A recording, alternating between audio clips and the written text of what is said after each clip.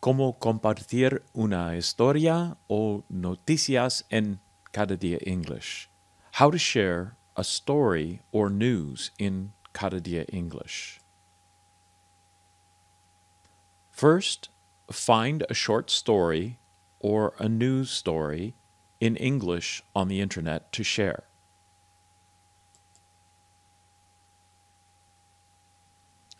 Find a short story or news story. Find a translation. Visit sites with other news stories or short stories. Read and try to understand the short story or news story. Try to understand. Read the words in English and the translation. Share the short story or news story. Copy the text and photos. Make a slide presentation or make a video, or just post a link to the story and the photos. For example, my story is called At the Airport. Miguel is standing in line at the airport. It is his turn and he walks to the counter.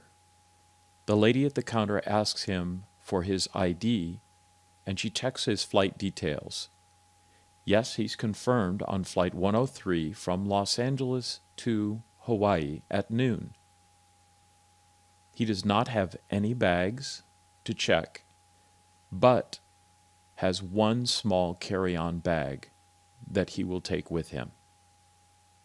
The agent prints out his boarding pass. The airport security officers walk past him with a big dog. The dog is sniffing around people's luggage, trying to detect drugs or explosives.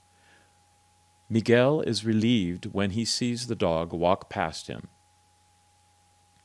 Suddenly, the dog turns and begins to sniff his bag and bark. The security officer looks at Miguel. "Sir, please bring your bag and come with me."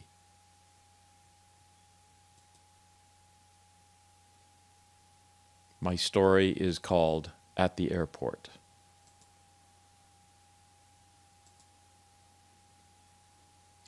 Now share your activity with your friends and talk about the activity.